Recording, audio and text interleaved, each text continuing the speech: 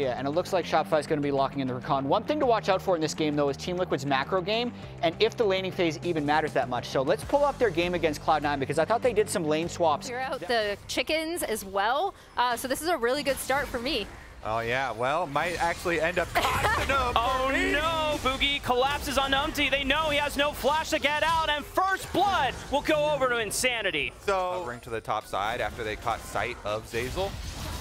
Umti is getting really aggressive into the face, but Boogie is just right there to aid him. Umti, I don't know if he's got backup here. KazaLoLLCShighlights hooks him in with the dredge line. Isn't enough. Yon's going to keep him safe as now. APA floats on in. Boogie forced to flash. The Ignite ticking down. That's the kill over to KazaLoLLCShighlights. Insanity falls as well. Team Liquid end up big. Team overall, Umti has also the highest first Drake percentage of Umti on the grubs, going back to just 1 second. I'm at a minute and a minute and 27.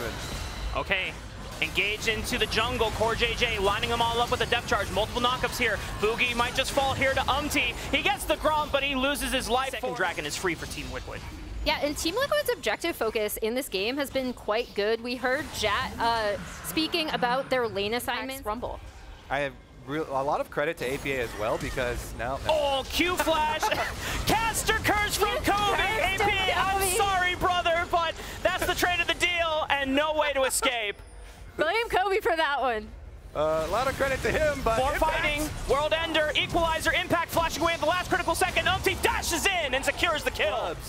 To Team Liquid, TL did get the first 3, so Boogie only... As FateGod ensures that these grubs should go over to Shopify Rebellion. Team Liquid, 3 on the bottom side of this river. APA is following up as fast as he can, but it looks like these grubs should go securely over to Shopify.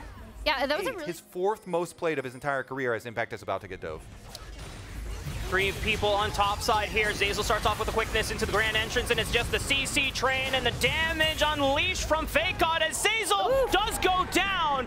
Impact was able to find the game has already spawned. Team Liquid are stronger in this bottom side of the jungle. They have greater positioning, and they should be able to... the Herald mid, right? So it was perfectly set up on this bot side, and it was all off of kind of Shopify overloading that top side, which isn't even a bad idea, right? It's just Impact also got the one for one. Could be trouble for FateGod. No turret to protect him. The rest of Shopify are trying to rally around and provide him a route of escape. Boogie thinking that maybe they can force this. But just to chew through this tier 2 turret in mid. Look where Boogie is. He is waiting for them to overextend and wants to come in from a flank position, because he knows that at this point in the game, gets a decent chunk out of Shopify Rebellion as well. Umti dashes in. FateGod forced to peel back. The Equalizer comes through. FateGod taking a lot of damage. Here comes Boogie over the top, trying to prevent Yon from doing damage. APA's backing him up. Boogie, one last ditch effort, but he still goes down. Meanwhile, Team Liquid cleaned up the rest of the fight on the back half. A 4-4 Impact, and this Baron belongs to Team Liquid. APA dropped an absolute nuke there with the ASOL ultimate. We do not want to go up against this TL team in a 5v5, and we just saw, obviously, having a Rumble ult when you're taking on Baron Pit is always a great thing to have. APA dropping the Singularity, just making it slower for Shopify Rebellion to rotate over to this inhibitor tower. They've already made short work of it, taking more than half of its HP. Meanwhile, Impact is pushing in the mid lane. Shopify Rebellion down almost 8,000 gold, running out of options as Team Liquid siege into their base. All right, ASOL, people have had a frustrating time sieging against the ASOL, but it's also frustrating trying to defend against it. Especially with the extra Senna here on the bottom side. Extra range there. Yon able to get inside.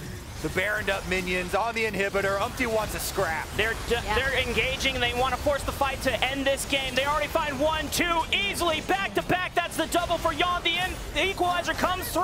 Featherstorm to dodge on the damage. The Blade Caller roots APA in his tracks, but he pops the stasis to keep himself alive. TL have done enough to be able to walk away with this inhibitor on their side, and they're going to look for more.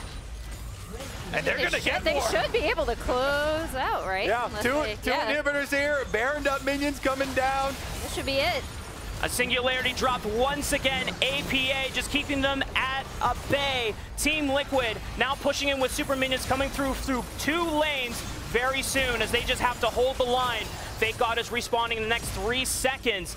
It may have been too long for Team Liquid to close this game out. It looks like they'll take the reset here, but a teleport is coming in. Last-ditch effort from Shopify. If they can find someone to get back in this game, it has to be now. He finds APA, forced a flash, but the root from Yon keeps FateGod at a distance. They blast, go back in. Umti says, go, baby!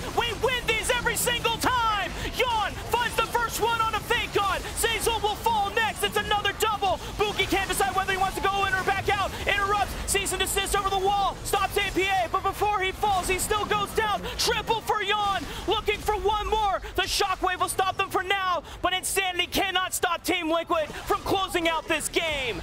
As somebody who watched a lot of Umti in his LCK career, right? It's just great to see him go in, engage on something like the Xinjiao. He loves champs like this to just kind of go in and lead his team. The fearless Admiral once again from Korea comes in with Team Liquid and leads them to another victory.